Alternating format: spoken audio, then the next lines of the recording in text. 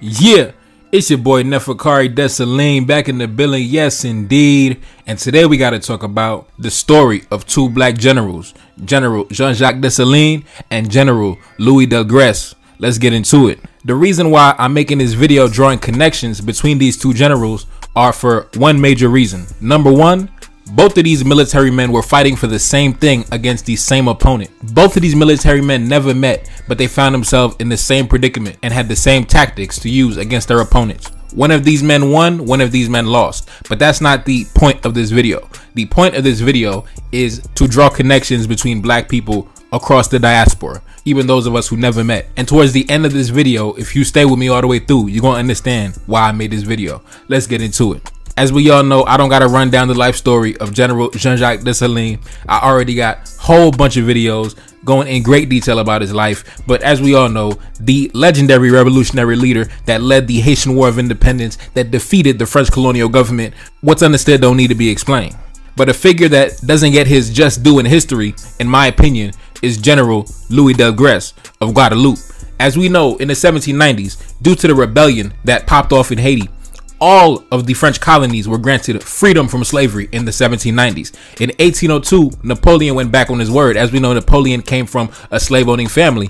Obviously, this was integral to the economy. The business of human trafficking was integral to the cash flow coming into Napoleon's family, especially his wife. His wife coming from one of the most high-ranking elite slave-owning families. So when the French army came back to its former colonies to reinstitute slavery in 1802, as we know, in Haiti, they were unsuccessful, but there were other wars of independence that were also going on, like in Guadeloupe and in all of the French colonies. As we know, the French were successful in reinstating slavery in their other colonies except Haiti. But what is not known is the military tactics that were used by the generals who were leading the opposition front against them. Now let's jump into the life story of General Louis Delgrès.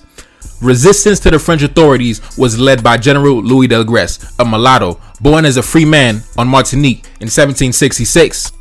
Delgrès gained military combat experience fighting for the French against the English in the years leading up to the Napoleonic era.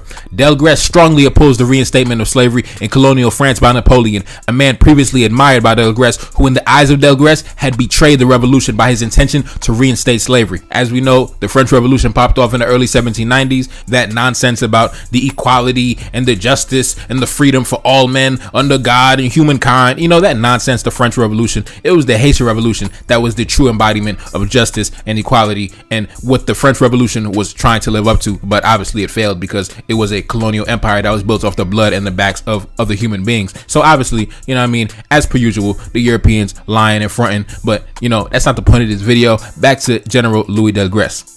The battle against the French was not going well, and Delgrès and his freedom fighters were forced to Fort Saint-Charles, a slave stronghold. Unable to beat the French, Delgrès escaped with 400 followers, men and women, and fought another battle at Matouba. Once again, failing to beat the better organized French, Delgrès and his band refused to surrender and instead committed suicide by blowing themselves up with their stock of gunpowder. Not merely a suicide, the intention of Delgrès was to assassinate as many French soldiers as possible that were in near proximity to his soldiers and the gunpowder.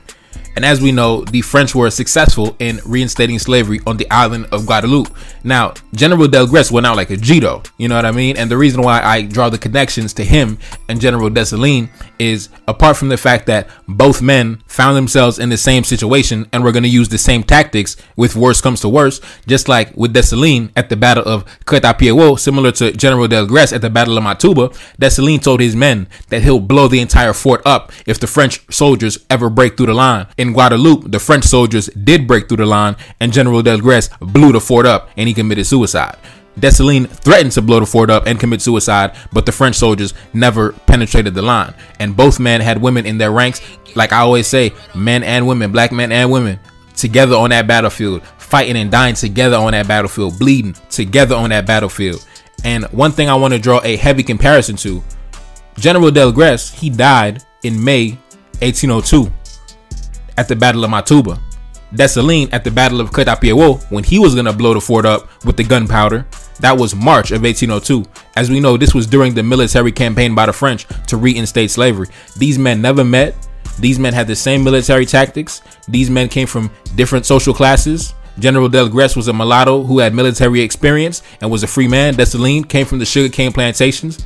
Both men fighting for the same thing against the same opponent using the same tactics. In March 1802, at the legendary Battle at Cotapiawo, during this battle, Dessalines and 1,300 men and women defended a small fort for 20 days against 18,000 attackers. To inspire the troops at the start of the battle, Dessalines waved a lit torch near an open powder keg and declared that he would blow the entire fort up if the enemy broke through. The rebel forces forced their way through the enemy lines and escaped into the mountains. Over 1,500 European soldiers died in this battle, with only 300 Haitian deaths. French General Charles Dugois was assassinated during this battle. So as we know, both military men fighting for the same cause, using the same tactics. Dessalines was able to get away and escape into the mountains. General Delgrès, he was outmanned and outgunned, and he blew the entire fort up. Men and women all inside. Instead of surrender to the enemy, they'll assassinate themselves. So, I have to draw that connection. And it was just, it blew me away. That's something that we don't even really think about. Both of these battles happened within a couple months of each other. One in March, one in May, same year, same opponent, same fight, same cause. And I always say, black women during that era, that generation, that early 1800s generation, especially down in them Francophone colonies that were going against the French colonial government, easily the most legendary collective of black women to ever walk this earth. When we think of loyalty, down to ride, down to go into the very end, down to die together before we ever surrender. So I had to draw that conclusion. I had to draw that connection. You know what I mean? Got to show love to the ancestors. Got to honor them. Two legendary stories, two legendary battles. Even though General Delgrès lost, he went out like a G. And Dessalines, even though he was able to see another day and fight another day, he was ready to go out like a G. And like I said, both of these men never met. Both of these men never had a conversation. Both of these men were on two different islands, two different Francophone colonies. Both of these men probably never even knew each other existed. But they had the same military tactics. Same women in their ranks. Unlike the French colonial government, they didn't come with the women in their ranks. Their women wasn't trying to pick up no machete, wasn't trying to pick up no shotgun. You know what I mean? Our women were ready to take it there all the way to the finish line.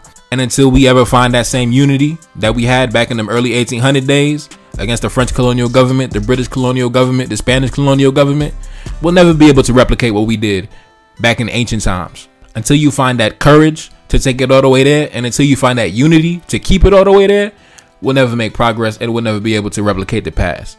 But it is what it is, man. I gotta show love to the ancestors. It's your boy Neferkari Dessalines back in the building. Yes, indeed. The story of two generals, General Jean-Jacques Dessalines and General Louis Delgrès. And I'm gone. Peace.